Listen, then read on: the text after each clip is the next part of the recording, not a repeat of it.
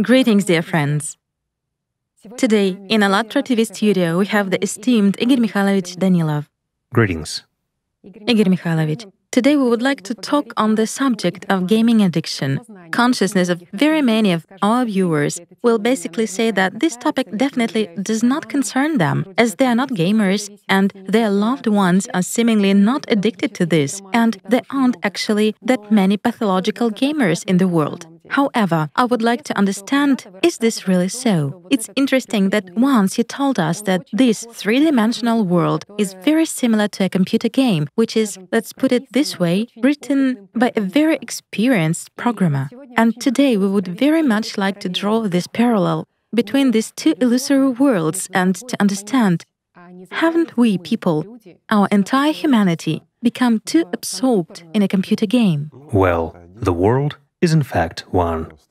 It's just that, let's put it so, there are also other realities in our reality. Or, simply speaking, there are additional illusions in our illusion. So the system fractally immerses a person exactly Surely. from one illusion to another, deepening to a more and more complicated level. Well, I wouldn't say that it's more and more complicated. The more complicated levels are exactly for those who play computer games. There are a lot of levels there, yes. You have passed one level, and you are given a more complicated one. That which was written by programmers. Well, and a person always seeks to pass the most complicated levels and forgets about life in this illusion. So this is also a key point, that if we actually look at the modern world, then it turns out that the majority of people, they are so dependent on these written scripts, emotionally dependent on these, well, multiple addictions, such as family, job, recreation and entertainment, that it appears that... Now, you have interestingly touched upon the topic of recreation, family and everything else. For example, we know many people, right? Well, everyone has acquaintances who save up every penny during a whole year, denying themselves many things. What for? In order to go somewhere in a trendy country, where their friends and acquaintances go, to take a photo on the beach, well, near some sites, in order to later on post their photos somewhere on Instagram or somewhere else, showing what an awesome vacation they're having, just like everyone else. Well, isn't that a game? It's a game. Everything is a game. Right. Just what was also interesting is that we've suddenly started this topic and looked through the information on how gaming addiction actually works. The same as in this life. What mechanics various programmers use. Well, everything is fractally repeated. Just like in a computer game, let's say, a person gets addicted. He has some avatar. He lives his avatar's life. He worries, gets nervous, tries to pass something. But every step is programmed. The same is in this life. When a person lives, when evil spirits in his head live instead of him, every step is programmed. After all, they know in advance where he will stumble long before the person himself knows it. He hasn't left his home yet, but his entire route is written. So, Igor Mikhailovich, in the previous program, you've also mentioned precisely the fact that our life is similar to this, while our existence, let's say in the three-dimensionality, is similar to a computer game, and that when a person approaches a dead end in some game, then, well, there is actually a wall there, whereas in the person's life, the system turns him around. How does that work? But there is consciousness here, right? Meaning, the database of consciousness is a bit broader than the capabilities of a computer. Therefore, we notice that in a computer game, we have reached the edge, where it's not programmed, and our avatar just cannot go there. So, he gets stuck too, goes around in circles, and we have to turn around, or they write to us, return to the game, that we have reached a wrong place. Whereas in life, everything is just erased. In life, we have a desire to take a step the other way, or circumstances arise, forcing us to turn back. That's why we don't see where our game in life is over, where there are lines which were drawn for us. For instance, in the previous program, you and I have mentioned that along the path which a person should follow, if he is evolving spiritually, right?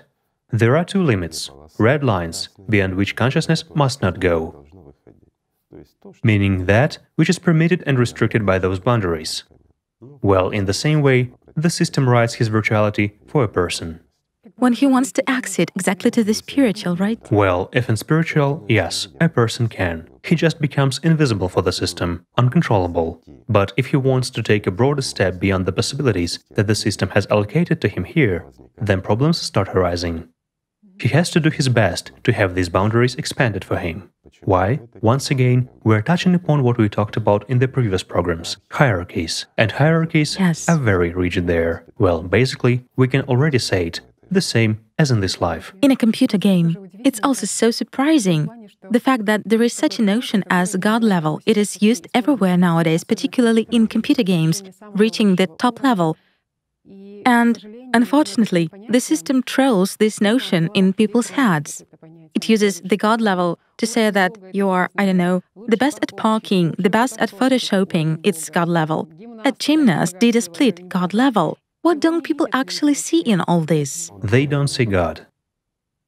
Once again, simony is taking place, and assimilation to the external. That if a person is better at something than anyone else, it means he does it like God. Well, God doesn't do it. God doesn't do splits, and pardon me, doesn't park cars. That is, this striving for perfection does exist in a person, and the system sort of shows... Originally, a person precisely as personality does have an aspiration for perfection, for spiritual perfection, for true freedom.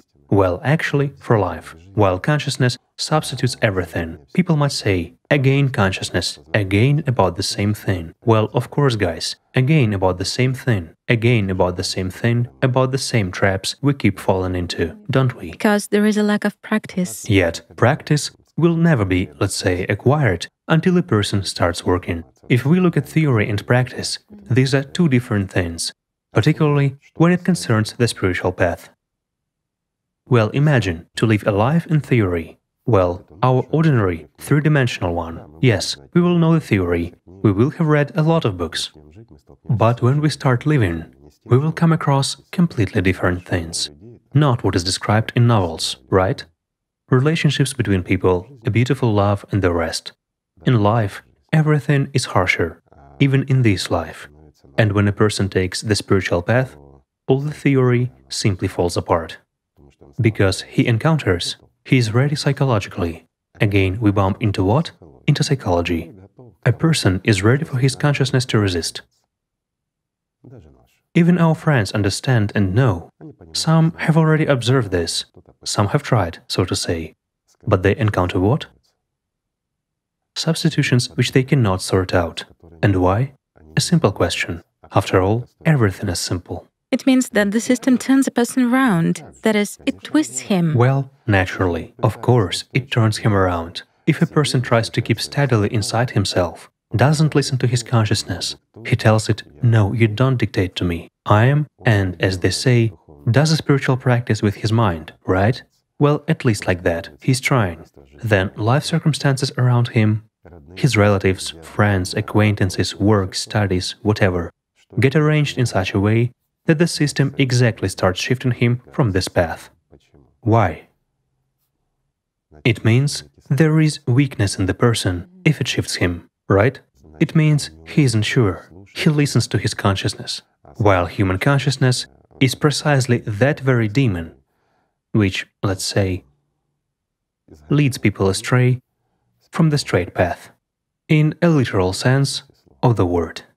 It was also interesting, in the previous program you touched upon this topic of doubts as well, that how they actually ruin and adversely affect everything. They ruin and destabilize. Well, naturally. Yes. The main God fighter is our consciousness.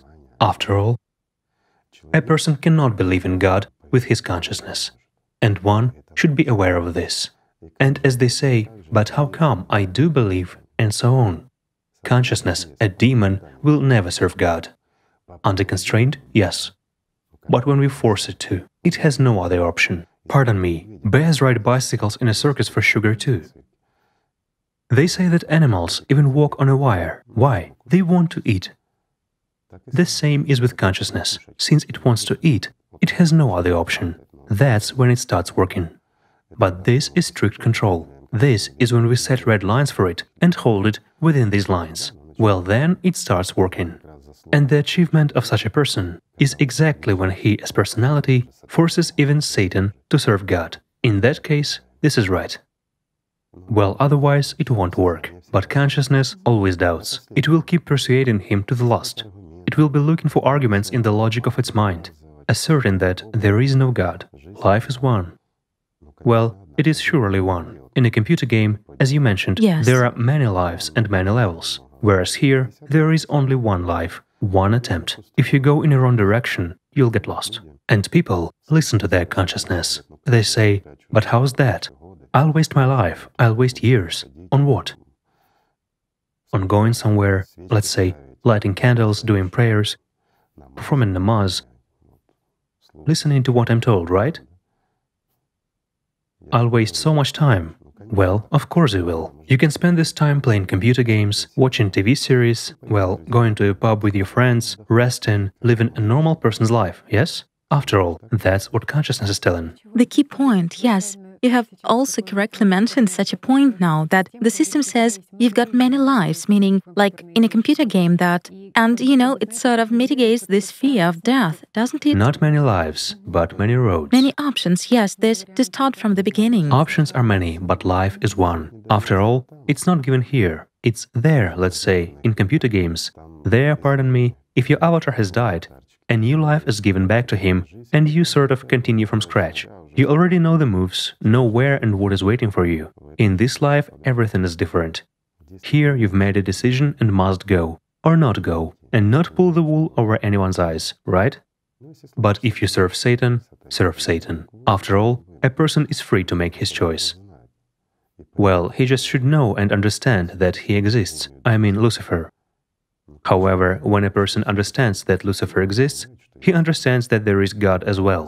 When a person realizes that there is death, he understands that there is also life. And this choice should be made when he knows everything. Well, the modern world has done it, so that people have forgotten about that.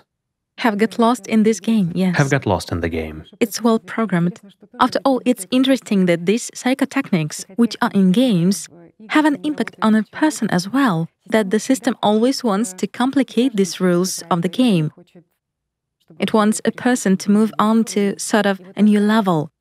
And this complication, well, as they write that naturally, the more time and attention a person invests into these complicated... Into the illusion. Yes, the more valuable it becomes for him. Well, naturally, of course. After all, he attains some level there. He gains some significance there. And what do demons on earth fight for? For power, for status, for their hierarchy. Well, let's say, the higher a demon is, the deeper the grave. Well, or the more torturous it is afterwards. Let's say afterwards they don't spare, as they say in the Christian church language. Afterwards they don't spare firewood to put under the boiler of a high authority demon. Yes. Well, yes, so that it would feel hotter and comfortable. Yes. That is, it turns out that a person himself sort of forms the values in this world with his attention and time. Well, sure, definitely. That is, the more I have invested there, that's what you've got. the more it is valuable for me. I'll put it simply. Where you have invested is what you've got. After all, a person acquires in a literal sense of the word. If we look at it from the standpoint of economics, our consciousness is like one tool, personality is like another tool, and attention is like a resource. So where we invest is what tool we acquire, right? Well, or it's some material thing. If we draw such a parallel, we either choose life, choose personality, invest our attention in its development, or in feeding a demon. Well, there is a trap here too. Let's say if we deal with a demon, we try to form it so that it would have more authority, but a lot of illusions immediately arise. Well, like in those very games. It seems to us that the demon is growing, but we have no influence on others. We remain at our level just as we have been. However, we start envying others very much, the ones who are growing. And what is envy? A simple question, friends. What is envy? Say quickly, without thinking. Envy. What is it? What will your demon answer? What is it? Desire, right? Well, desire, yes. But what is it in actual fact? What is envy from the standpoint of a demon towards personality? A means of siphoning off naturally. No, it's stimulation. Stimulation, yes. The most banal stimulation for an action. Once again, for what? Great. For investing one's attention. No more than that. Exactly. After all, they actually program it in these computer games so that a person would constantly see... They keep stimulating. Yes. Would see those who achieve. Yes. Would see new opportunities and the like. And why in life, in our ordinary three-dimensional life, is a person always waiting? Who of you have truly achieved happiness, guys? No one. And you won't be able to achieve it in this world. Why? Because it doesn't exist here. We have such a goal. We'll get there and build a house. Banally, we have talked about it 1,000 times. Yet, we'll build a house, everything that has been programmed. A nice car, nice children, a nice position. And what follows after that? And here, simply, like in games, a parallel is drawn as well, because the system... Well, in games, I beg your pardon. Yes. There is no aging and no diseases and no disrespect by relatives. No frightening inner loneliness when among relatives and friends. No understanding that death is approaching, while there is no way out. After all, there are no such things in games. The system just keeps setting new goals. There is always an exit in games. Yes. Surely. And then what do games end with? The same, yes. With triumph. You're becoming someone. Yes. You're given applause. You've become a hero. There are a lot of heroes in life too. People become heroes. They want to become heroes. But what happens afterwards, after the applause? Well, for example, a person has been doing sports all his life. Well, I'm a former athlete too. I know what it is, but I've never strived for these Olympic pedestals. I had other things to do, and I knew perfectly well what it is. But I have many friends who got on this pedestal, and life ends after that. Well, it seems to be continuing. Psychologically, yes, and very early at that, a person realizes a tremendous psychological trauma. For as long as he is among the stars, he is sated by this. In this triumph, yes. And then he understands he has no health. Well, it's good. It's a luck if a person is competent and smart. Let's say if he has managed to fulfill himself in life somehow. But as a rule, there is resentment, bitterness, and a feeling that no one needs him. And consciousness has no time. And here also, with time, it misbehaves very much. A person remembers himself, how he strived, what he did for the country. And what does it mean to win the Olympic Games, right? After all, you did it for people, for the whole country. The flag was raised in your honor. They applauded you for a while and forgot you. The country remains, people remain. But that honor is gone, and no one applauds you like that anymore. No one needs you anymore. You are already the past, and this is frightening and scary, you see? This is also an interesting... While a person gave up his life, yes, in the literal sense of the word, because it takes so much health that God forbid. Here you just said that he gave up his life. In fact, giving away one's time and attention, this is what... For triumph. Constantly going from soul to personality. And we will put it simply, how many people have lost their health along the way, never reaching this pedestal? And the national anthem wasn't played, and the flag wasn't raised in his honor. He just got lost along the way, burned out. There are a lot of such people as well. But he actually strove for what? To become the best. Again, to become whom? The best of the best. This is stimulation, just like in a computer game. To work a lot, to work hard. And again, here is the paradox. After all, the greatest reward that a person can receive in this lifetime is life, is freedom. However, a person puts in a lot of effort, a lot of work, suffers pain, misery, and so on, in order to climb the pedestal, right? So that the same people as him would applaud him. Whereas a person is too lazy when it comes to becoming free, to gaining life. Yes. Why? Yes, and in fact... After all, it's even hard for him to work on his own consciousness, to do tried observation in order to drive it into a corner, consciousness, while in reality it's very easy to do. After all, pardon me, demons always talk. They themselves always give hints and everything, well... But when a person gains a little bit of inner freedom, he sees manifestations of the invisible world in this visible one with full evidence, absolute evidence of how a demon manipulates people. He hears these desires and stimulations in his head, like commands, in an imperative tone. Well, when a person is free, He understands that. He does what he needs to do in order to get what he wants. But when a person hasn't done the initial work on himself or has worked for 2 minutes and already believes that he has comprehended everything, he already knows everything, while he actually remains the system's slave, just as he has been. But the desire is still there. It's the same as if a person would go to a gym, let's say, put on sportswear, well, do a couple of exercises and leave full of pride that he is already an Olympic champion. After all, he was in the gym, he was doing some exercises and he has something to do with the sport. And he is ready to participate in the Olympic Games already tomorrow and beat everyone. Here there is also... The same often happens in life. Well, this is consciousness. These are games again. Yes. Again, these are false directives and again stimulation of what? Desires, selfishness, pridefulness, and so on. Well, this is actually so. Yes, and rising up to this triumph, in fact, indeed, every person wants precisely freedom, and the system draws that, for sure, on this top bar, on this... He will get freedom. Freedom, but dependency on the applause of other people. Well, let's put it simply. Yes, people progress in their career, and it seems to them that their boss has much more freedom. And if he takes this position, then he will become as free as the boss is. But again, he has freedom only over the little demons like you at this level. However, the man has spent a lot of time and effort, has taken this position and realizes that there are much bigger and much more serious demons above him now, which he hadn't seen before, because this little bit more senior demon was covering him from them. The game gets more complicated. And the game gets more complicated, another level. Well, it really happens so in life. Yes. To reach the level of God, sort of L-like script of the system. Well, you know how even a minor demon always tries to become God.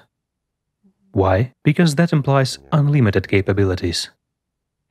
But again, Igor Mikhailovich, last time you exactly mentioned that all these scripts, these algorithms of the system can be totally destroyed by a free step of either a person himself. One step. Right. One step, but a real step. One. Which is taken not to the demon's dictation, but really a step of personality towards itself.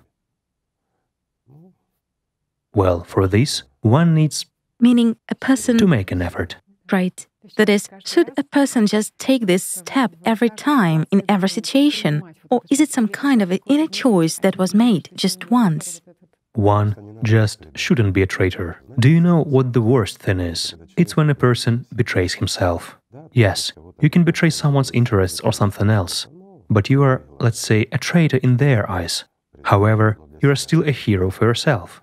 But when you betray yourself, that's the nastiest thing. Well, it seems to me nothing can be worse.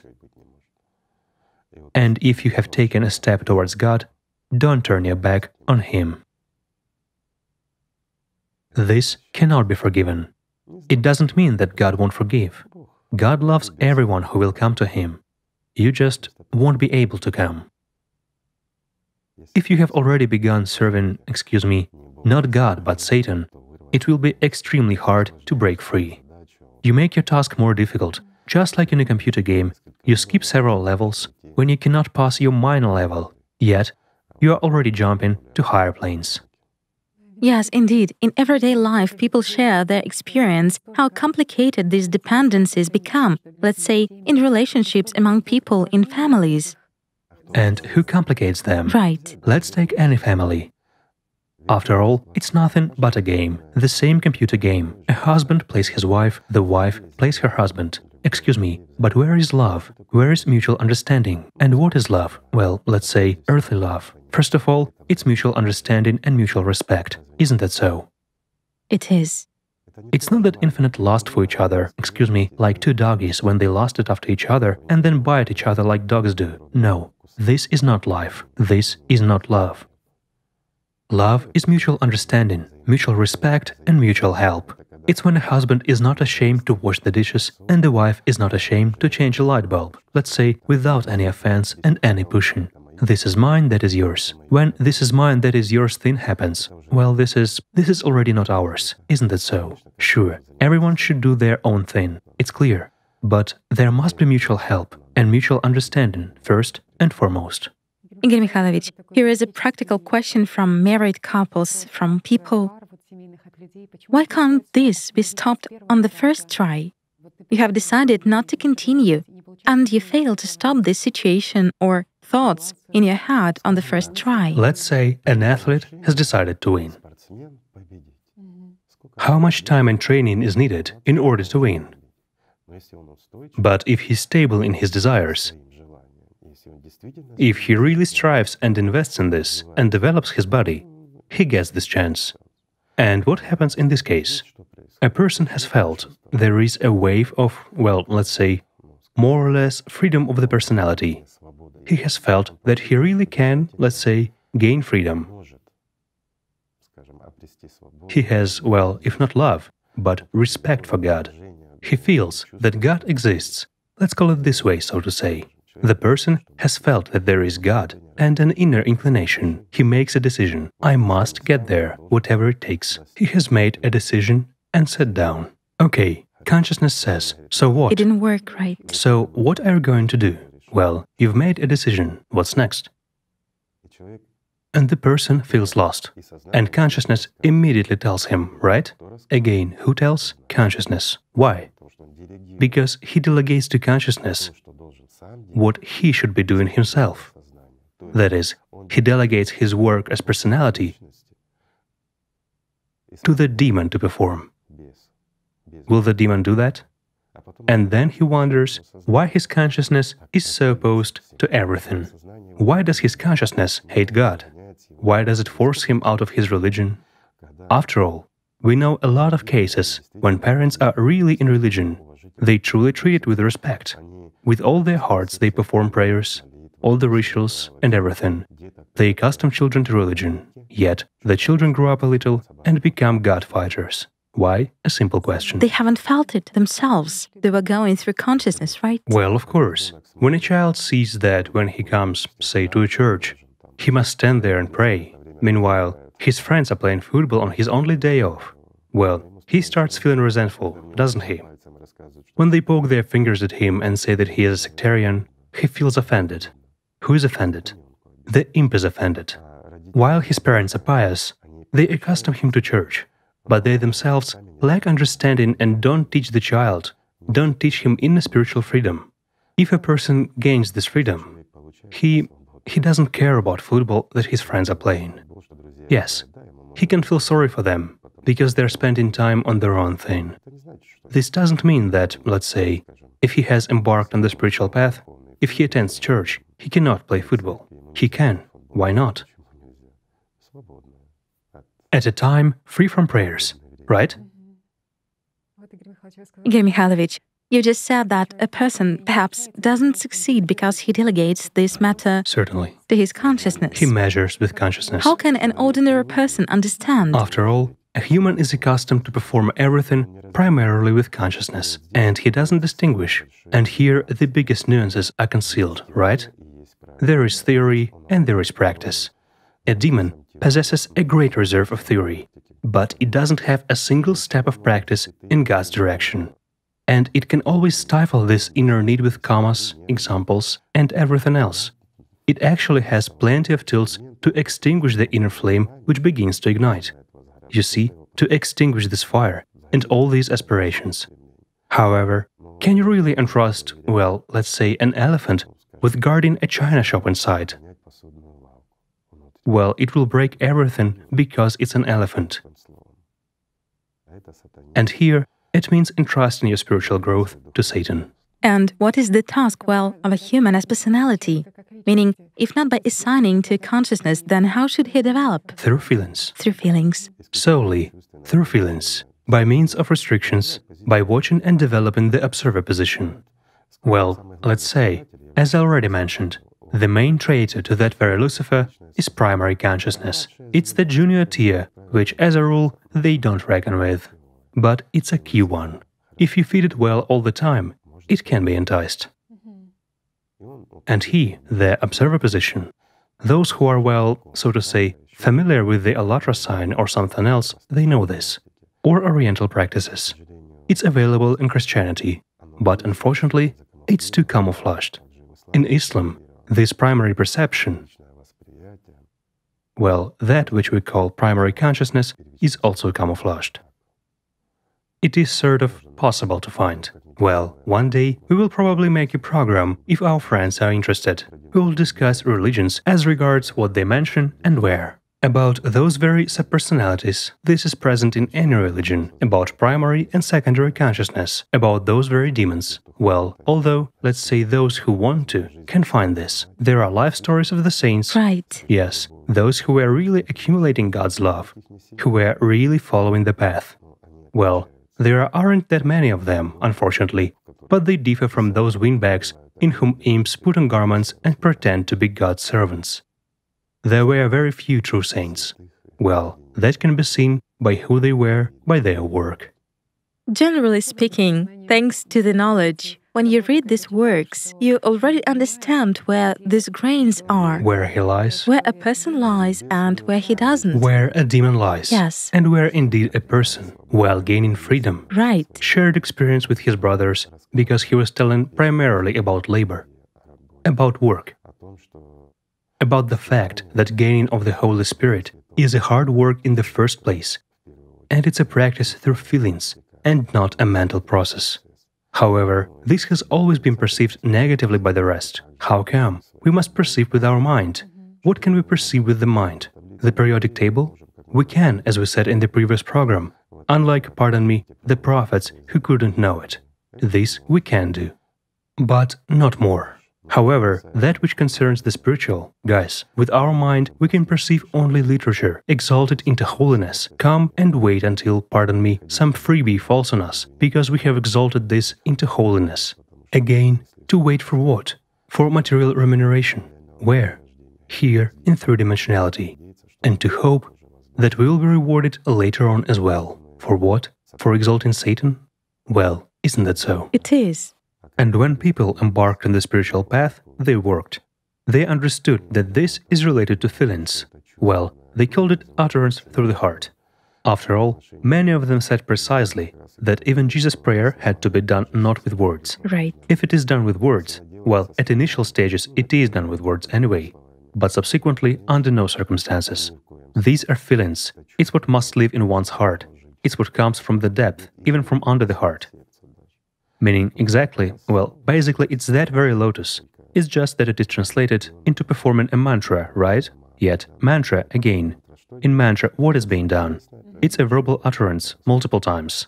Such an auto-hypnosis, nothing more. And what will you get from auto-hypnosis? Pictures that you will covet in your head. You'll get images, but not reality. That which... This should also be known. Right, the system lures a person precisely with this, with these images. Well, yes. It's bad when people don't understand and don't know what perception through feelings is. They should work on this too. After all, we have already talked about this, and we have often encountered people. In their revelations, some of them start telling that they don't know what love is. They cannot perceive this through feelings, but they want to. Since they want, it means they will succeed. They should work. It's just that, indeed, it turns out that this entire experience which people gain, like in a game, 99% of it is needed for this game only. And here, in three-dimensionality, it is basically the same. Everything that a person acquires in three-dimensionality is needed only here. However, here as personality doesn't acquire the main thing. Life. His own experience of life, experience through feelings. Because everything is pointless. But if a person would ask himself a simple question, what is the goal of your life? Just like this, right? The goal. That goal on which you are ready to spend your life, on which you are ready to spend every second and every instant of your attention. A simple question. Just honestly answer it, friends, with your hand upon your heart. Certainly, consciousness will lie, gaining life, and so on. But you should respond honestly. If you listen to consciousness or try to find the answer with it, you will find many things, starting from wealth up to significance, to power, to health, to whatever you like, but not God's love. Yet, what can be more important? Let's put it this way. Yes, life, eternity, it's wonderful, but it is wonderful, but the first thing a person must do is to gain God's love, while prior to that he himself must come to love God. However, he should understand that there is God, and if you don't know and don't comprehend Him, well, Your consciousness will spit on images of saints. How can it be otherwise? And you will be doing this. After all, it's not the demon who is spitting inside you, it's you who are spitting. The demon has neither hands, nor saliva, nor mouth. Right. You've also said that a person must gain it himself. And here, also recalling the experience of the Holy Fathers, in particular of Theophan the Recluse, who was following... Well, you have given a good example. Yes. That very Theophan the Recluse, right? After all, he expressly describes what, pardon me, our friends from Allatra are going through, doesn't he? Yes. He tells about those very demons in the head, which one has to fight against, and about the same stages which he faced. Well, he has sort of his own language. We should make allowance, for it was the 19th century. And the person was in religion, and he used those tools. But this indicates again that in Christianity there are grains, thanks to which such people as Theophan the Recluse gained life eternal, and they are no longer in this world. And this means a lot. They are in that world. It's just that I've also memorized very well that exactly among the tools of getting away from the system, it was talked about the internal, about this spiritual zeal, as they called it, about the fact that it is actually fiery. Well, spiritual zeal, again, what they called fiery, spiritual zeal. This means that there is a set goal and an absolute aspiration for it. Just like we said in the beginning of our conversation, an Olympic champion.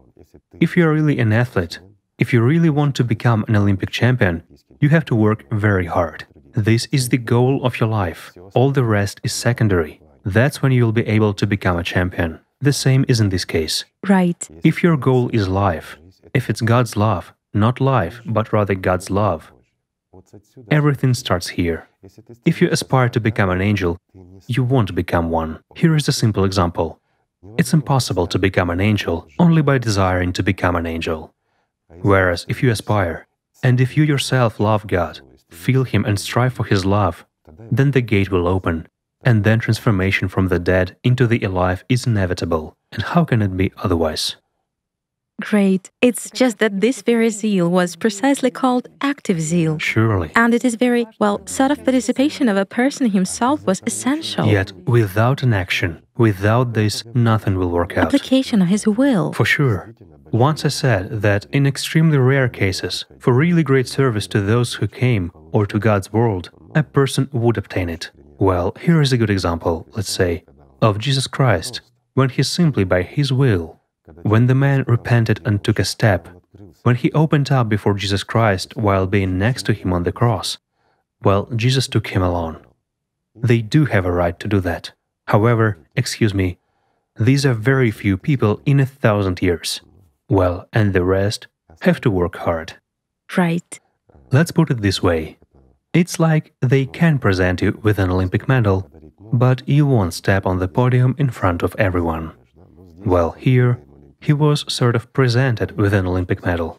It's clear that everything is fine with this man. He became an angel, he's next to Jesus. Well, that's His mercy. And what about the rest? The rest have to see the goal zealously and ignore obstacles, right? It is valuable precisely when you yourself overcome this. Of course it's valuable. That's the point. Surmount the path. Well, and again, certainly, you are the one who goes through it, who gains. And what is this life given for? Here is another simple question. Excuse me, I've addressed you regarding the goal, and I'll address you again. What is this life given for, in your opinion? In order for you, pardon me, to turn from nothing into nothing? In order for you to sow evil, to prove something to someone that you are worth something? Guys, well, no matter how hard you try to prove, well, there were very strong demons in history like those whom we have already mentioned, Napoleons and Hitlers and Alexanders of Macedonia. Well, and where are they now? Merely in some of you. And they haven't gone further. And what's the point? The point is simple. What are you here for? And these are the most important questions in life. Who are you? What are you here for? And what is your goal? And without them, this whole world, it's an illusion. It's a computer game. Right. Constant distractions, one thing then another, right? Well, this is so. And what's the point of this life then? Of this slavish existence when demons live for you? When you're like a tool, you don't want, but you're forced to. After all, sometimes consciousness forces people to do what they don't want to. They resist because they still have at least some remains of conscience, right? Even this little, yet unhatched chick, that little angel does resist, while people are forced to act because demons compel them. Well, who does all the evil in this world if not demons, if not us? No one. After all, evil doesn't exist by itself. It just doesn't. It's a product of our life activity. You have said correctly that every person nevertheless feels that he's a loser in this game, and hence here are both these states of discomfort and… Of course he is a loser. Yet, is a winner in a computer game really a winner? He is a loser. He has wasted time. He has wasted life on, pardon me, winning an illusion. The same is in this world. No matter what a person acquires, he wins an illusion. Well, he was happy for a while. Even an Olympic champion. On the one hand, yes, it's a great merit. A person has achieved something, but it's an illusion for him. That's the trouble. And as years go by, he understands that if he were given an opportunity to live his life in a different way, well, for the sake of that minute of glory, it lasts a minute. Well, maybe if he is stupid, he would do it again.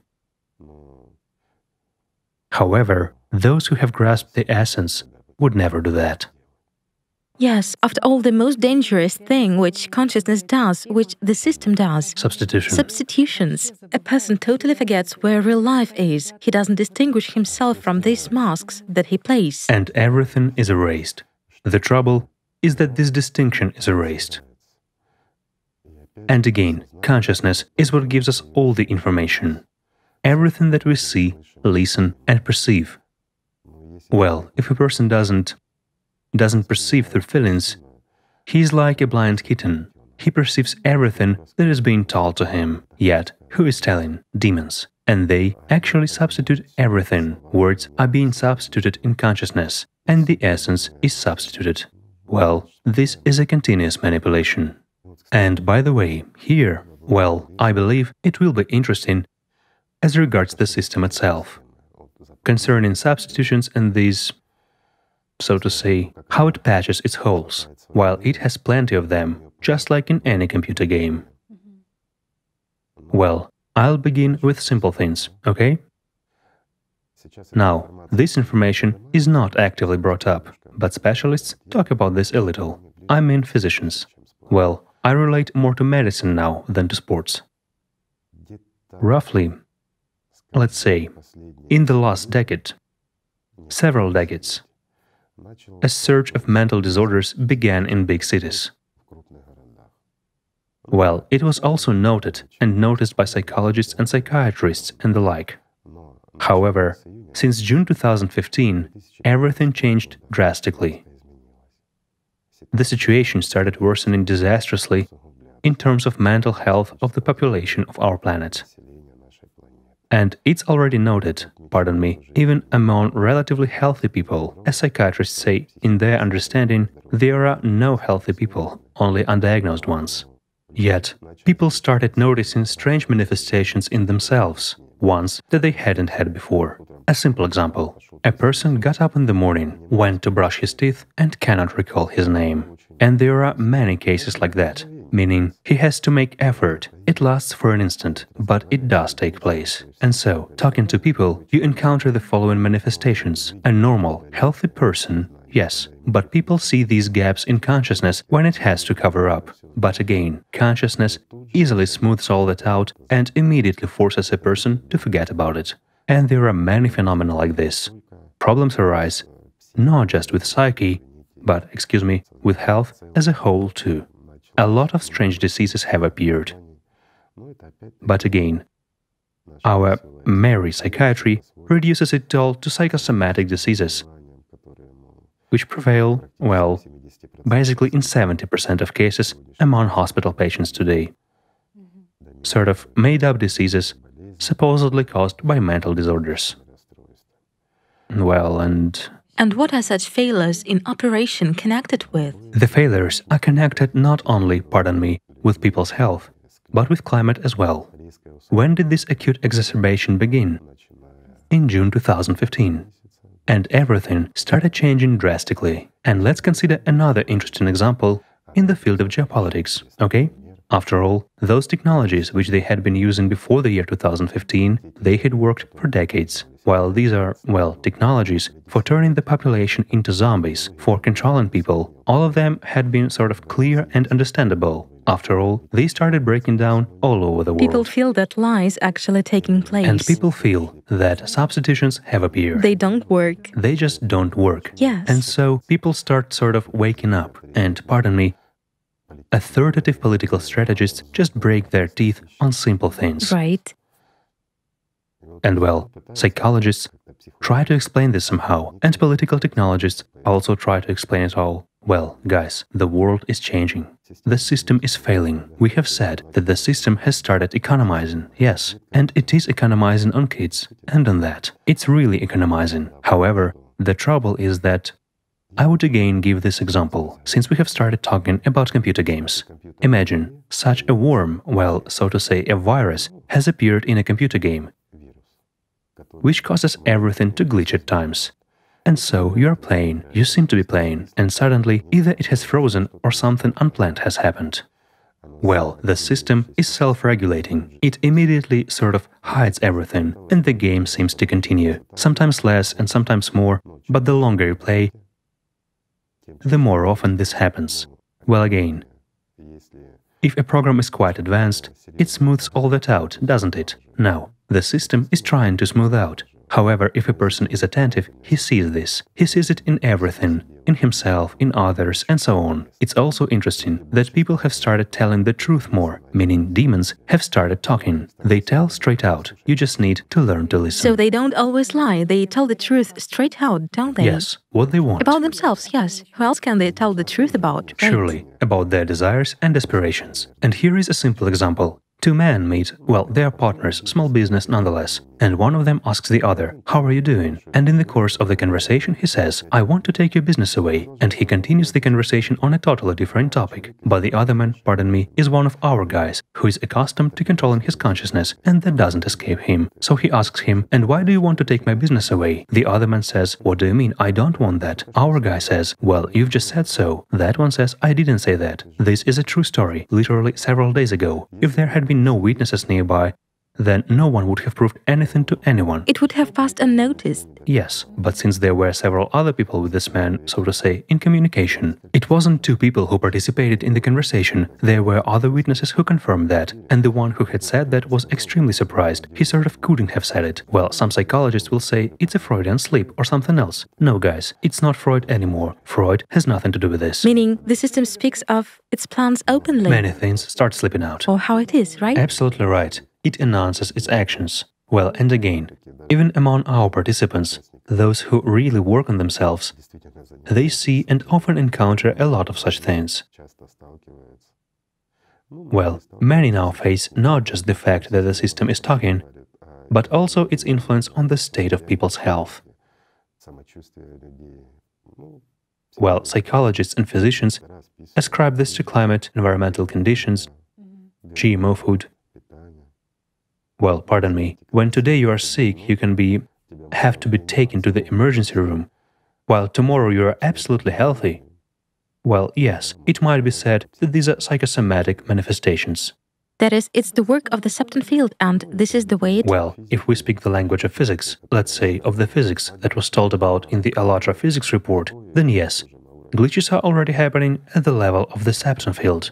Well, those who understand what it is have a reason to think. It is such an alarming signal, yes. No, it's not an alarming signal.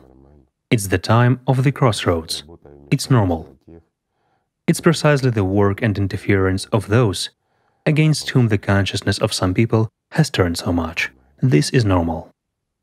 It's a little chance for those who aspire to gain life, at least some freedom, because the system gets distracted and spends a lot of effort on patching its holes. Well, it already hardly controls failures that are increasing in it. Meaning at this time it's easier for personality to come into contact with the spiritual world. Right. And what are, pardon me, these mass mental disorders which are increasing? We have already talked about this. Well, it's egoism, obsession, and so on. That is, the system simply fixates people on themselves. However, people themselves are to blame, first and foremost. They serve their demon. They serve Lucifer instead of serving God. And naturally, by saving on simple things. And what does the system do when it gets exposed to a severe attack? It becomes much more aggressive. So it's natural that it just fixates many people, while drives them to such insanity. Pardon me, what is insanity? It's the same as when a person has fallen through the ice, right? Such a situation. Let's draw a parallel. While what is the rescue of a drowning man? The drowning man's own job. It's the drowning man's own job. Absolutely right. If he doesn't serve the system, he won't have any depression and he won't have any problems. The system has no power over him. And if it doesn't have power, hence, it cannot drive him where? Into these states in which there seems to be no way out. Also, by the way, one of the methods of designing games is to drive a player into the hardest dead-end conditions, to drive him into... Well, certainly, the emotionally difficult ones, and again... artificially, so that he wouldn't be able to get out. Well, it's creation of a situation. Yet, does the system act differently in our life? Doesn't it drive people into psychological dead ends? And doesn't it create tension with other people and so on? It does create. So that he would pay, yes. Yet, why? Because a person doesn't know what love is. Hatred, envy and stupidity live in him. Well, isn't it so? And if a person really wanted to live and accumulated God's love, if he lived by the Holy Spirit, he would have neither anger nor envy, nothing. He doesn't need that. It's an excess load which people carry in their bosom. It's the same as to make a hedgehog of cast iron and to carry it in one's bosom. It pricks and it's heavy. There is also such an interesting technique that when these games are designed, they are built so that a person would think that when he leaves for work or something else, life in the game supposedly passes without him, that your participation is very important. Well, I don't know. Of course, the importance. Without you, the harvest will be lost or something else, that is... Well, this is natural. People again get drawn into... an illusion of life. An illusion of life is created. Substitution is created. The importance of this person is created. And he worries about that harvest, which doesn't exist. But at this time, he forgets about that harvest, which he hasn't even sowed yet, his spiritual one. Isn't that so? Again, who creates these games? Well, everyone will say, there are smart people, competent people. Yet, who is smart in these people?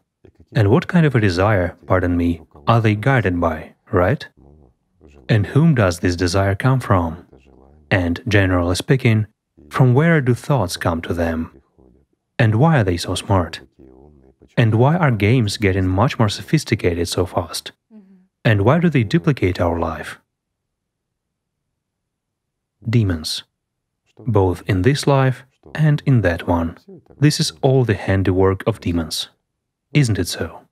Putting 100% of one's life into the system's hands, and it totally... Absolutely right. And just live as you want. Igor Mikhailovich, once we talked about the ninth day. Are these computer games and the ninth day, the system's theory of the ninth day, interconnected in any way? No, they're not interconnected in any way. Here it's just distraction of attention, and the person is wasting his life. He lives in an illusion, in cultivation of egoism, pridefulness, and all the rest in him.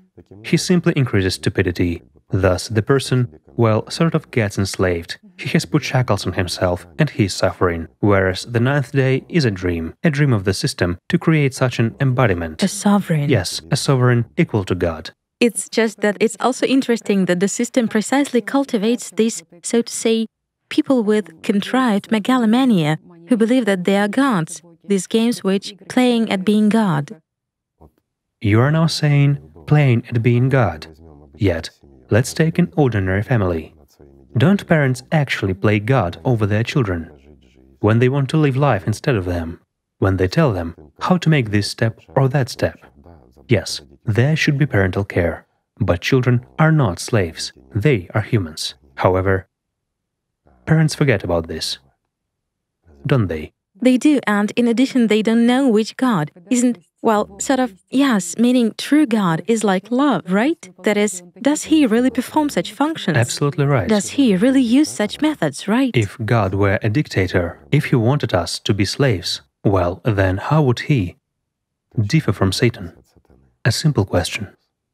It's just that it is interesting that every person has this need to build sort of a creative society, because very often this stimulus, this will not... Yet, where does this need originate from?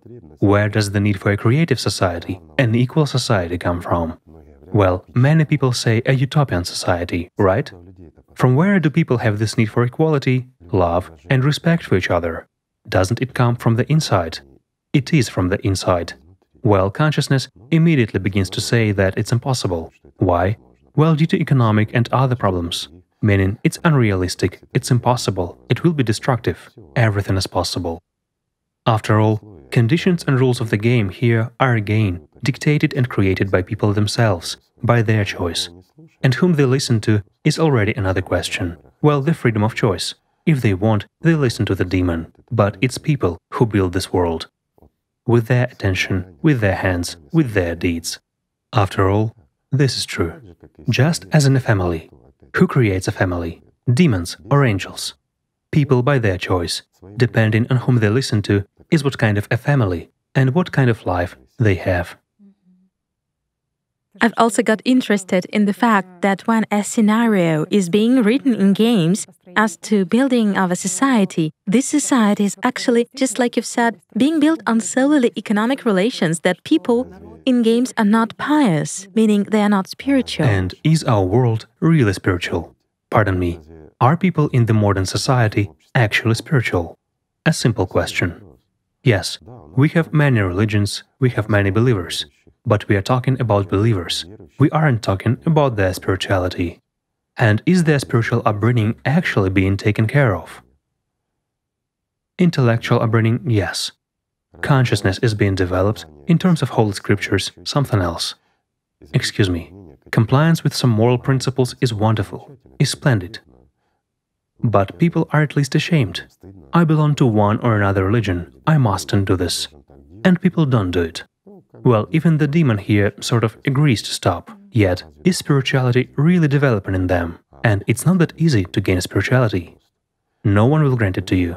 Because you lit a candle or perform namaz, you won't become more spiritual. And here, you have precisely given the example of thief and the recluse. Yes. This is exactly the path of gaining spirituality, where one must work, and work a lot. And is it actually easy to get rid of demons? No. The initial stages are extremely difficult. After all, a person must overcome a lack of faith in himself, conquer the God fighter in himself, and it's not that easy. Because the God fighter denies. He wants something different. He wants the earthly. He tells you that you're wasting and ruining your life. Well, the double standards again. Yes. We discussed them in detail in the previous program, right? For this, like in order to start recovering from addiction, you need to admit that you have it inside, that this is, first and foremost, exactly what the Holy Fathers mentioned regarding the fact that... To stop lying to yourself. Right. And look into your own eyes, honestly. And again, first of all, to give the answer. Who are you? What is your goal? Right? Well, that's what everything begins with. The true goal. By the way, it was said that what is actually important is this need to move in the desire to go to God is what has unfortunately been lost over the centuries. It's exactly the availability of the knowledge on how to move, because indeed the system turns a person around. Well, we have talked about Theophan, right? Yes. I'll speak of him again. Wasn't he actually in those conditions? He was. Right. Yes. He was wandering. He could have been moving faster, but he still accomplished his spiritual feat, unlike millions of those who were nearby. And why? Well, I like it very much how he describes even these tools, thanks to... He was merely describing the tools. And what is the essence? He just wanted God's love. Was craving for it. He himself understood that there is God and that he should love God first and foremost. And so he really came to love him with all his heart, while the rest is just the path. Yes, there can be stumbling, the path may be long or short, it's the path. Clearly, when a person who has accepted God's love has tools, he can pass straight. Well, he can pass, pardon me, in zigzags too, but the main point for him is to reach the goal. You have said it right that, well, how the person felt. It is just interesting how the Holy Fathers described this experience of the true in a prayer when they were coming in contact with God. Well, they just gave an example that when an engineer would test, let's say, his mechanism, and got into this field, that is, the field of air, which sort of pulled him in, lifted him, raised him slightly. And so they described that the true prayer, the real prayer, sort of pulls a person out of this three-dimensional world. Of course. That he gains this experience of living in the light. Sure, because they describe, again. Well, that's how they describe spiritual practice. There is also everyday life, which they describe. That very Theophan, when he faces resistance of the system, when he's fighting with these demons, when he's overcoming this lack of faith and everything else, and is striving for love, meaning it's the everyday routine. However, they also tell, again, these Holy Fathers, as you say, also describe spiritual practices. And the correct association here is being pulled out. And doesn't the person lose connection with this three-dimensionality? Doesn't he escape from under the power of the system itself in a spiritual practice which is performed in the right way? Yes, even if for a short while, but he does gain this freedom. That's the point of practices. And they describe that there is actually no desire to return. Of course there is no desire. Into these childish games and addictions, yes. That's right, children's games and addictions. Children's games, that's exactly how they describe. But isn't it so? And let's again go back to our three-dimensionality. Well, let's take that very geopolitics, okay?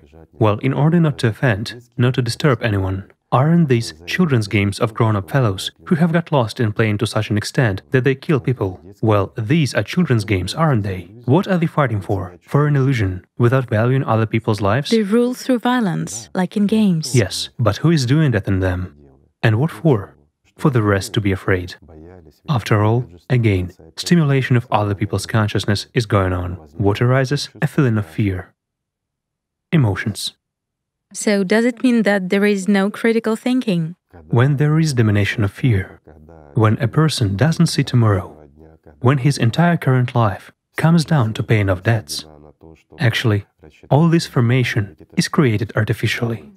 On the other hand, when he desires something that is actively promoted, when will he have time to engage in spirituality? That is, look, it's like a computer game, only in this reality. An absolute parallel, yes. Of course, such conditions are being created that a person, pardon me, has to live by reasonableness.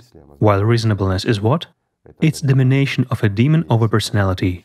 When the demon says, just look how many problems you have, and you must resolve them all, and so on. Well, and he generates a commotion, and at the same time, he doesn't resolve anything. A commotion. He just talks about it and generates a commotion, such a, he stirs up the swamp. Well, and the person is sitting in this stirred up swamp like a little frog. It is also interesting going back specifically to experience of the Holy Fathers as well. It's just that at that time, when they were studying this experience, they also clearly mentioned that there are certain tools of how not to become dependent on these demons. There are some tools for getting out of these situations. They describe these stages which an ascetic was going through. That the very first stage was certainly that he had thoughts aimed at goodness. However, all this thinking was in passions. There was no this sort of inner flame right away. And what is understood by the word in passions? In desires. A passion is a prevailing desire. To desire passionately, right? Yes. Meaning, it's what all citizens of this little planet encounter. Passionate desires for everything except life, except God's love. But at the same time, what does everyone want? Everyone wants peace, love, and respect. They want this, but they desire something different. And if it were vice versa, the world would be different. Right. Everything is simple. What is further described is that there were sort of subsequent stages as well, when basically it became as if half and half of this spiritual feeling and these passionate thoughts. Initial experiences, let's say, of balance in perception through feelings and temptations from the system. That's right, it's the allocation of the power of one's attention, meaning by intensively applying certain efforts from the perspective of personality, a person already begins to control his attention, and he doesn't support talks in his head, he doesn't support fears, he doesn't support these illusions which the system creates, but already discerns. Here it is reasonableness, what he needs and what he doesn't, you see? Here is a simple example. You are going shopping, you need to buy a pair of slippers. Well, who hasn't encountered this? You came for slippers. But meanwhile, you've tried all the fur coats on. Here, many have already begun laughing, but this is true. It's slippers you came for. You forgot what for. You don't have money for a fur coat. Why are you trying it on? Yes, by the way. By the way, yes. Well, it's an exaggeration, but if we draw a parallel, this is really so.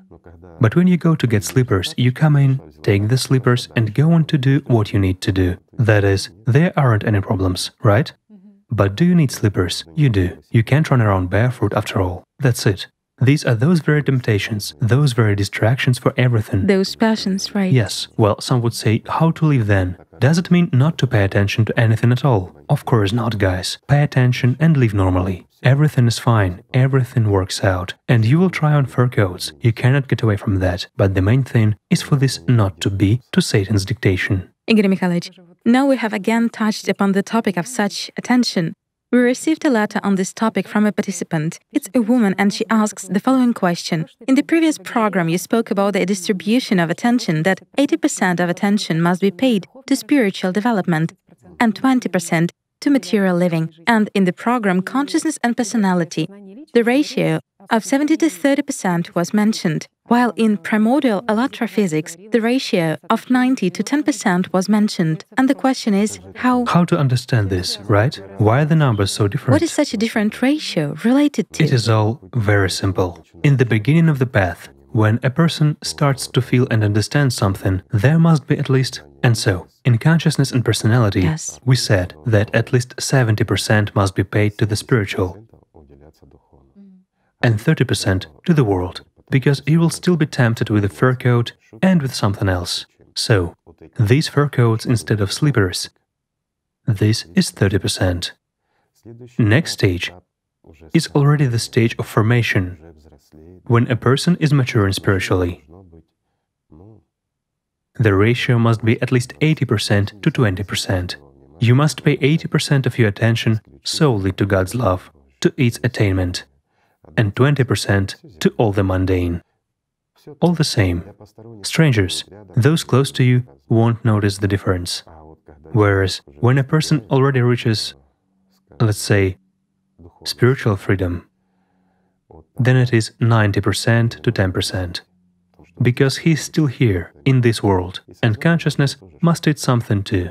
If it doesn't eat, it will die. And if it dies, sorry, but you will break the law.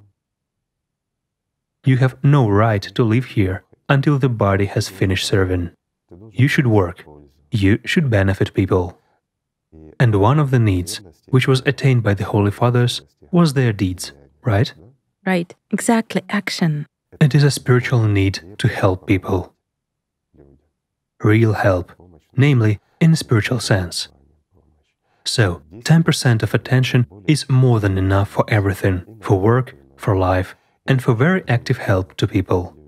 That's just it. You simply don't waste it on what is unnecessary. Right. After all, many Holy Fathers went into this inner activity, but they always came back to people. And here is a good example of them, by the way, how they use the power of their attention. Well, that's how it works.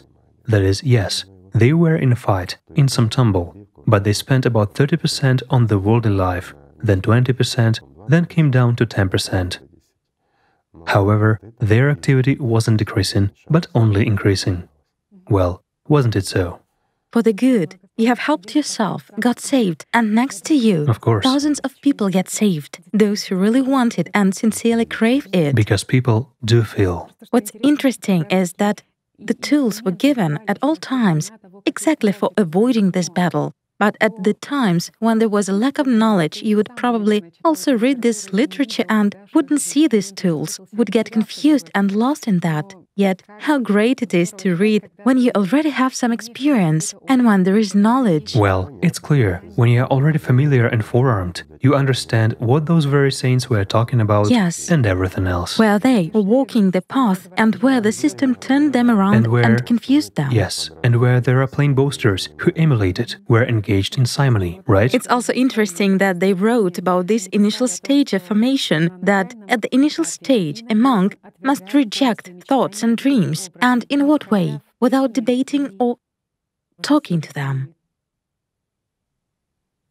Well, naturally, this experience speaks of what we have been saying many times. Yes. But then again, would a demon let even Christians, who were familiar with this, compare the Allatra knowledge to the experience of these really spiritually free people who were learning it? Of course not. Until the person himself becomes freer, then he sees it all. He sees these parallels, that the path is one, as it turns out. The path to God is one indeed. It is one wide road you can walk. And everyone passes approximately the same milestones, right? Sure. And there is no other road. There are plenty of ways to the road, but the road is one. Anyway, it all will be with the same experiences, the same practices, with all the same, whatever they are called. Here again, Igor Mikhailovich, standing also was mentioned, but in what sense? That if we don't stand, the enemy side us rises. And this standing in the truth, this concept is just a bit distorted in the modern world. But again, standing in the truth, defending the truth is your firm belief, your loyalty, it's your choice, right? Well, we can call it differently, but the essence is one. If you love God, love and don't betray Him. And that's the point. Not to be a traitor, not to be a liar before God and yourself. This is what standing is. And not to accept these satanic mindsets, because they are indeed false. They lead solely to bad things.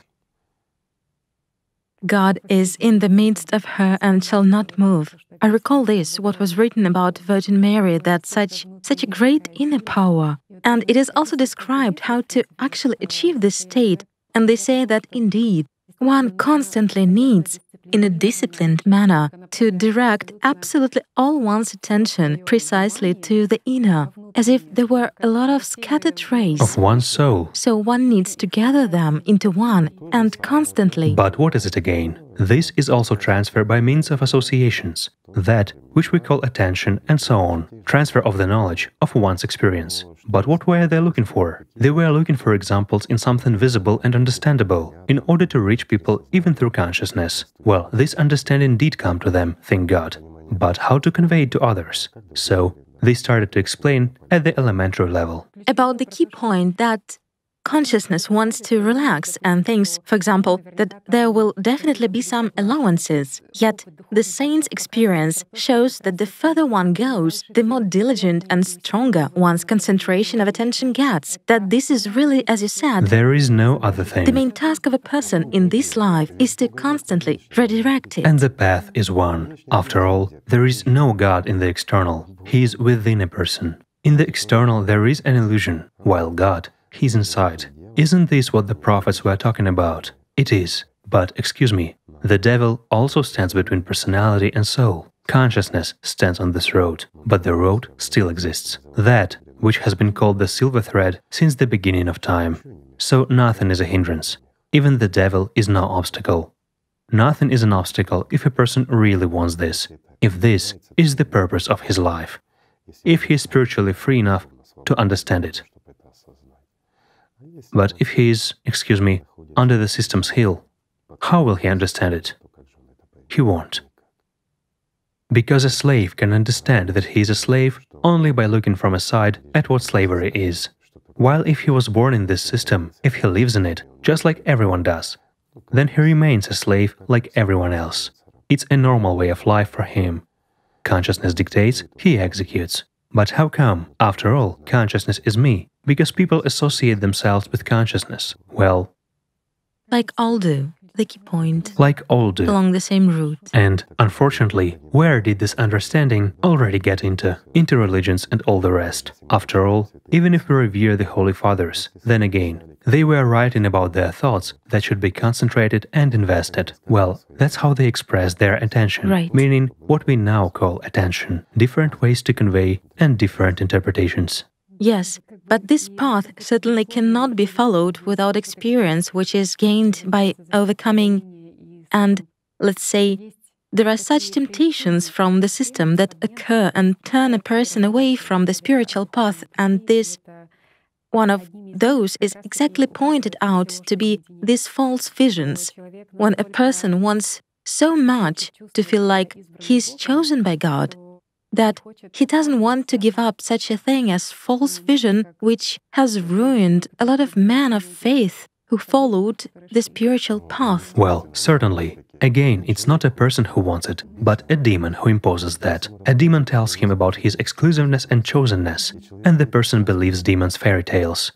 But when someone tells him the opposite, he resents it. And again, where does he invest his attention? In the demon's resentment. Right. But how is that? Making it stronger. I'm spiritual after all. Of course. Self-conceit, stupidity and all the rest. So, well, this is a frequent occurrence. But then again, why? Because a person is deceitful. A demon in him is deceitful. And the one who invests attention in lies is deceitful too. Isn't that so? Because he's exactly that demon. What a person invests his attention into is what he is. consciousness deceives that you have allegedly reached the goal, yes, meaning the set one. But as long as you are in this three-dimensionality, it's a constant process Well, for sure. achieving this goal, which is being complicated by the system, by the devil. Again, what's interesting is that false gifts were also these obstacles and temptations on the path, like a gift of healing which people really wanted, a gift of some foresight. That's it. And let's put it honestly, okay? So many people came to Allatra to gain the gifts of power. Let's say, to gain potency or something else. But once they realized that they wouldn't get anything here but hard work on themselves, because it's really hard to work on oneself, to resist Satan within oneself. So they ran away frustrated. But for what reason? Exactly this gift. Not the gift, but the desire for this. What did Satan come for? Yes. For the tools. For that very power over others. For a little demon to become a bit bigger. What does he need? He needs the tools. To grow, the bigger one. To grow his, yes, to have a position in his demonic hierarchy above the others. Well, that's what they came for. Well, fortunately, there are few of such people. It is beneficial for the system to cultivate stronger demons, meaning... Well, the system doesn't care at all, let's say. Lucifer doesn't care. Let him play, Let yes. the demons play, as long as they fight among themselves. The more they fight, the more effort they put in. The more effort they put in, the more trophies, let's say, they bring, right? To the system itself. Well, everything as usual. Let's put it this way. The better a person's business goes, the more taxes the government receives from him. Well, this is to make it clear. It seems that... Of course, this is beneficial. Yes, it's also interesting that they describe that the greatest probability of these thoughts coming from the system is while a person is in a state of peace, as they write. And this state of peace, what was the true meaning of it? Does it mean inaction? A state of peace? Well, there can be no state of inaction at all. People may have hallucinations when there is supposedly some kind of inaction and peace. But thoughts are telling him in his head. A demon is sitting there and whispering in his head that you are at peace. Look, you don't have a single thought. Wait, but if someone is telling you that you don't have a single thought, do you really have no single thought in your head? And who is talking? Just a simple question. The demon is a beast that is never silent. Sorry, but it's evaluating everything all the time, rummaging through everything. It's constantly chewing. There is such a mouse. I forgot what it is called, a small one. If it doesn't eat anything for 15 minutes, it will die. It has such a crazy metabolism. Yes, the Etruscan shrew. Well, the demon is even worse. The shrew cannot stop eating for 15 minutes, while this one cannot be silent for 5 seconds. It still pulls, it still moves, but it will create an illusion of peace for you. that you are sitting, you have no thoughts, you have an expanded consciousness, and you perceive the whole universe. Who in you is perceiving the whole universe, my friend? All the planets have feet in your mind. Isn't this a thought? And a thought isn't necessarily words and fuss. A thought is images. A thought is three-dimensional pictures. Yet, can it actually give any other pictures, two-dimensional and three-dimensional? This is all that it feeds you with from morning till night. But most importantly, what is missing? This inner love is missing, of course. God's love, peace, and freedom are missing. And freedom from whom? Freedom precisely from this dictatorship is missing. Happiness is missing, right? Happiness is missing. And this is what's most important. And what is happiness? Happiness is exactly God's love. And the more of it comes to you, the more happiness you have, my friend. While everything else in earthly affairs is fleeting. Just like that very Olympic champion. He got onto the podium, received a medal, they raised the flag and played the anthem for him. Everyone applauds. Is this happiness or not? No, my friends, this is not happiness. This cannot be happiness because it lasts a very short period of time. This is the result of his work. This is his salary, which ends as quickly as any other salary, but not more.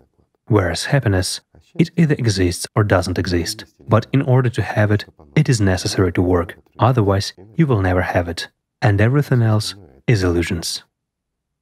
Also, Igor Mikhailovich, in order for happiness not to end, there is such a question from the guys who watched our programs.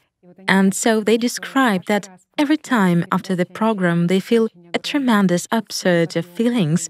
And it seems that it will never end, but it ends immediately. It ends. And there is constantly this wave-like nature of this process. Well, of course. Yes, and so they... This is precisely the swings described by those very saints. Naturally. The first period is the period of making a choice, and the weak one surrenders.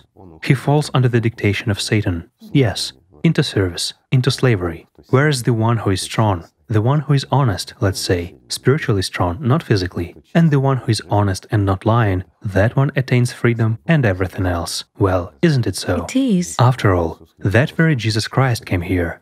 A woman gave birth to him. Sorry, he walked his life path. And he had to go through this and see, is anything a hindrance or not? Can a human achieve spiritual liberation while being in different conditions of life? A human can do it, since he was able to go through it all. Yes. Because he was resisting Satan, resisting his temptations too. How can it be otherwise? Right. The devil becomes nothing for the one who truly loves, yes. Of course. And excuse me, the last prophet, peace be upon him, Muhammad, was it easy for him? It wasn't. But why some people can, while others cannot? Everyone can. Everyone can. Every single one can, yes. Right, but that one reaches who is honest, first and foremost.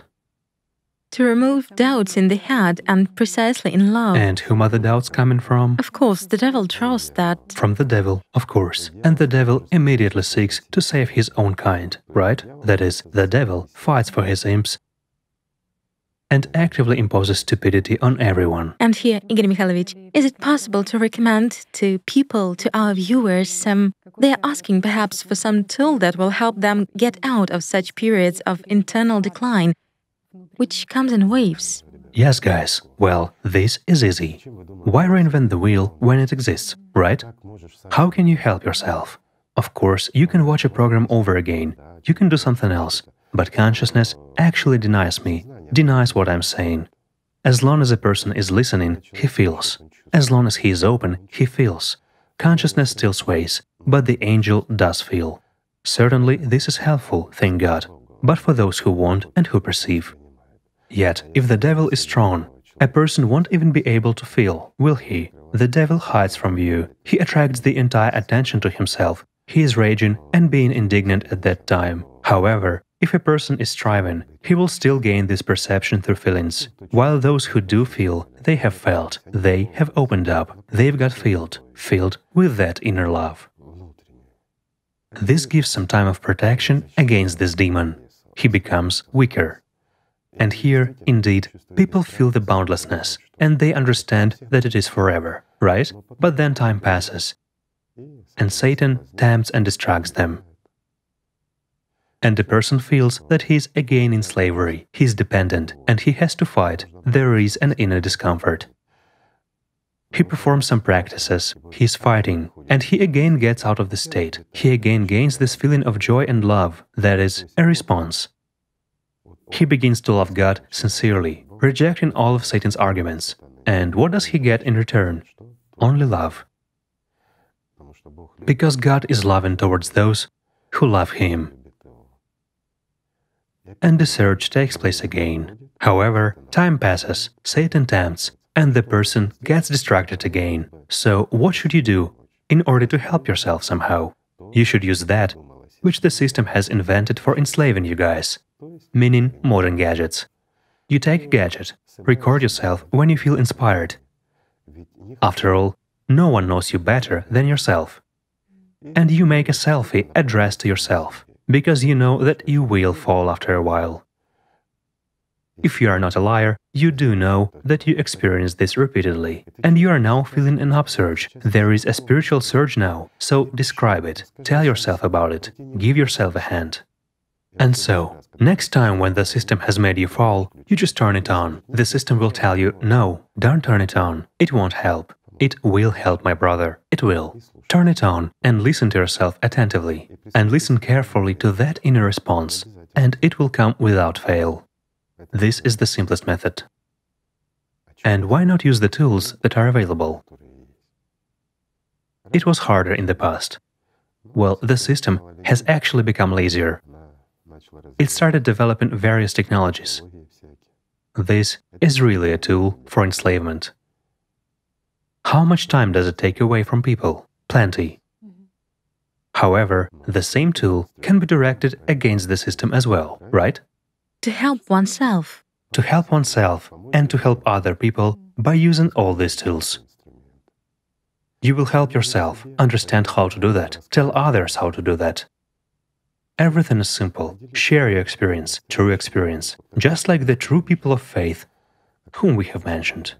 A person resonates the best with himself, and he will feel that which... For sure, of course. He will intensify his own state, that which was at that moment. Very simple and very easy. And here the trouble is that even consciousness has sort of no arguments. It itself. It has nothing to trump it with. Yes, exactly, personality has all the trumps in this case. This is simple. Igor Mikhailovich, you've told about such a good experience and proposed such an option to guys of how to really overcome these periods of their downturn, of how it creeps in. Well, this is simple and effective. Right.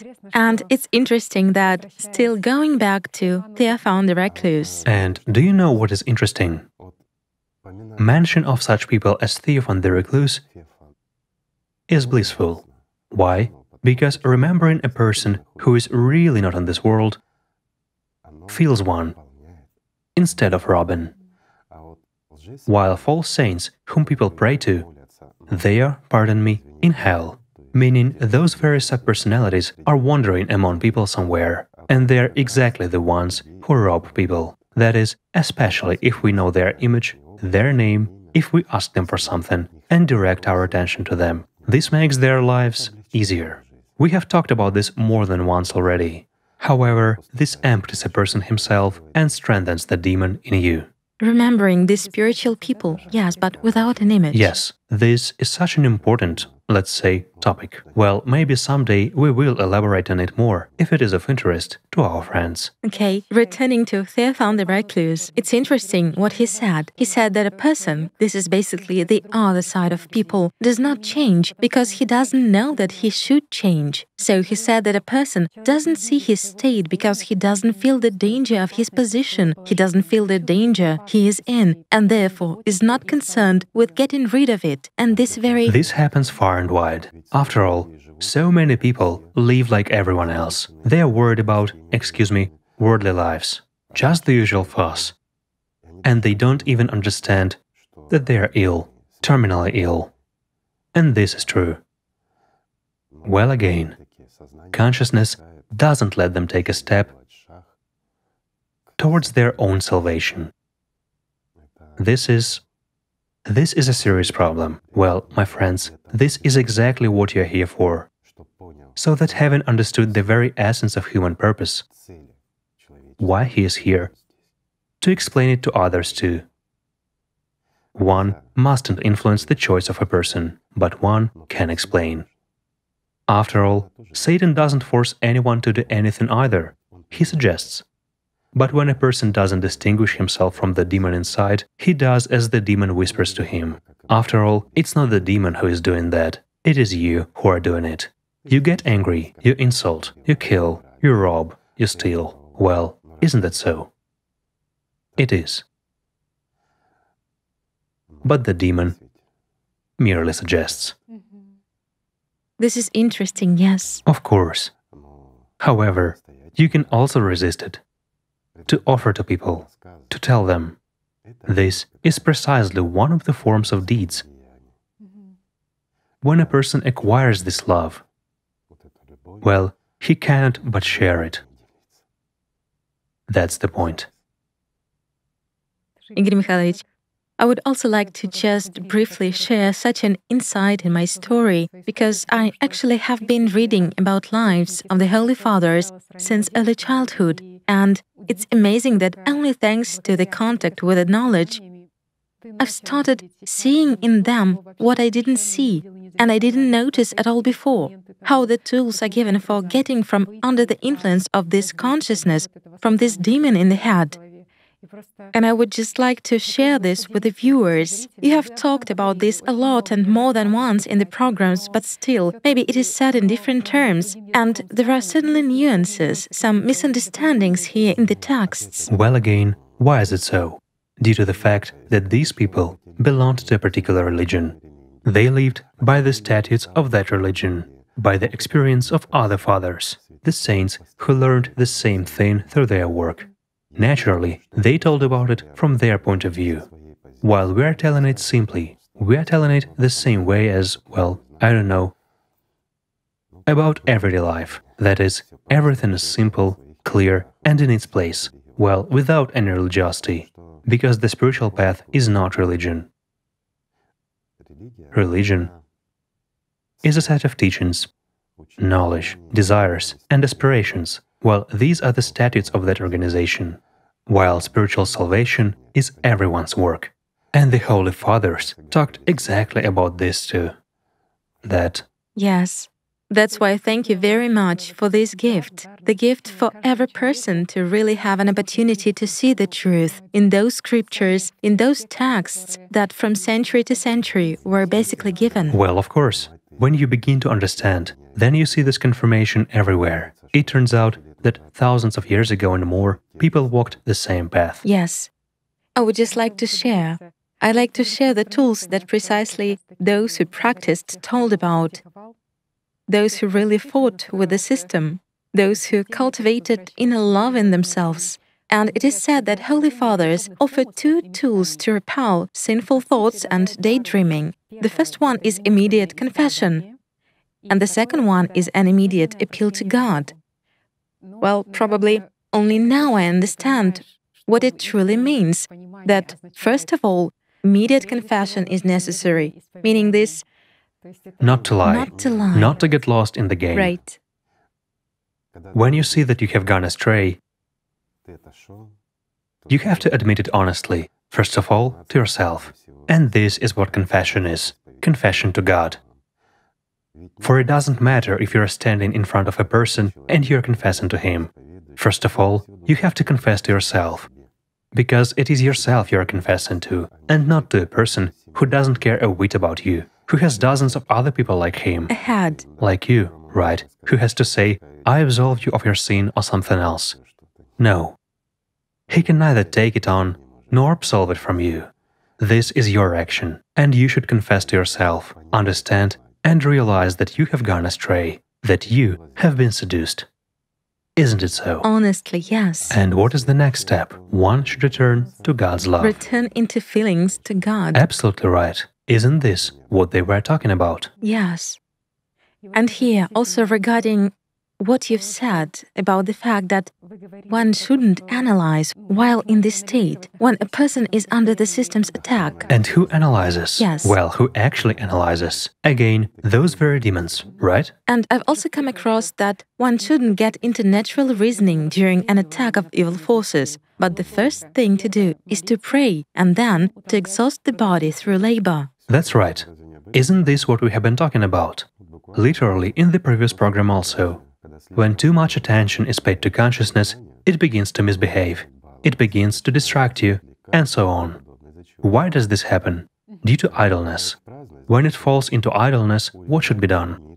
One should reduce the attention limit and force it to study, to take action, to work, so that consciousness would be doing something in the first place. We then talked about learning another language, Yes. Chinese. Well, Chinese is appropriate for us. For Chinese people, let's say Russian is appropriate, right? Well, this is practically the same. These are the two most difficult languages in the world. Yes, to make the flesh work, right? Of course, the flesh must work, and consciousness must work, surely. It is exactly in this idleness and laziness that the system manifests itself And is begotten. and is begotten. Yes, and Satan's power is begotten. But again, people who live, well, as it is said, by the pleasure of the body and mind, they don't live after all. They are in an illusion, just like those characters in a computer game. But can a person still... And this all passes, and passes very quickly. Yet anyway, every person still feels that he's in this illusion, sort of. Everyone feels. Even atheists feel that they are in an illusion. But what do they say? They agree that, yes, there is some kind of a universal mind. Well, they describe the system. Again, they don't lie. They speak the truth. But their God is Satan. And so they describe him. There is an absolute, a universal mind, which we merge with.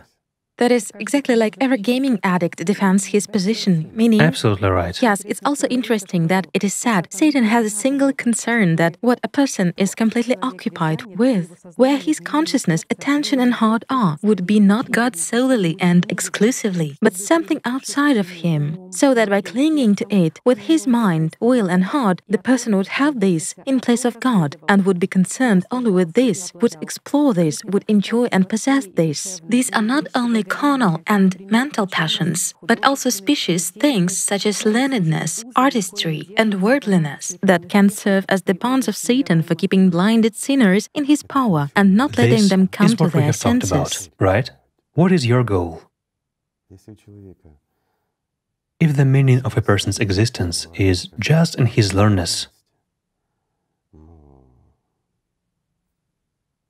and not in life, then this is precisely, again, service to whom? To Satan. Well, isn't that so? Yes. And what does this learnness give? No, guys, knowledge should be developed. And you should learn, no question about it. You simply shouldn't forget who you are in reality, and not in an illusion. And then, education will only be of help.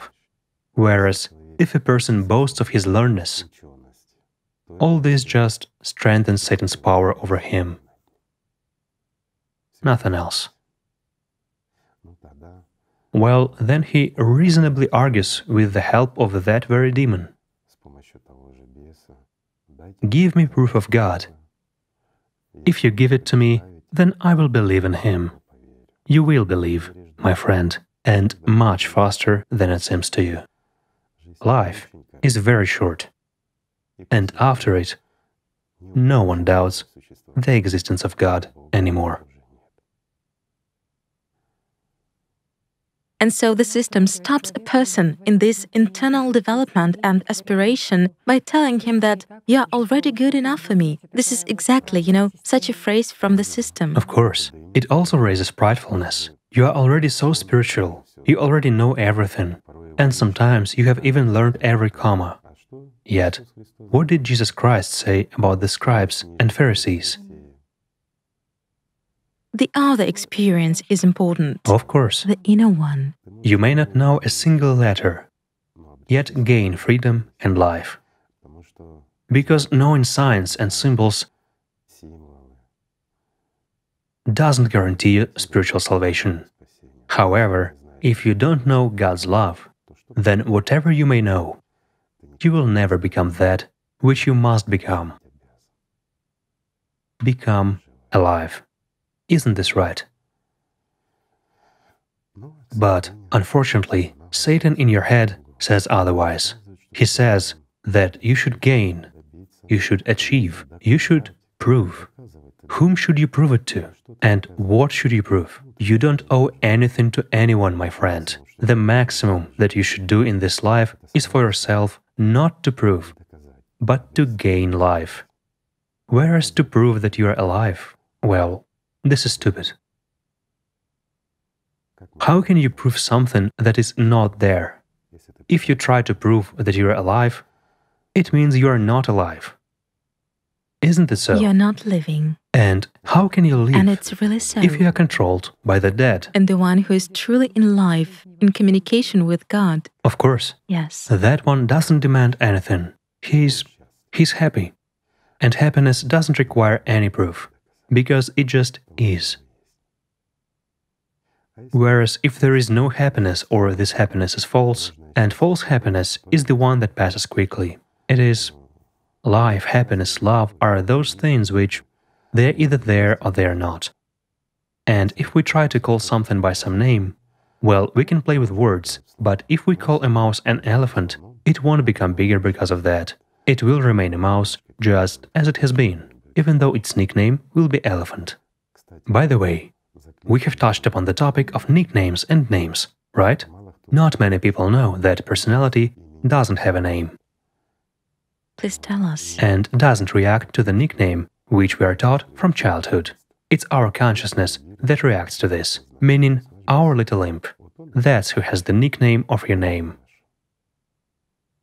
But we can talk about this in another program. It's not today's topic. By the way, again, for those who live by the mind as proof, we have already mentioned it and talked about it. It's easy to substitute human consciousness, banal hypnosis, and everything else.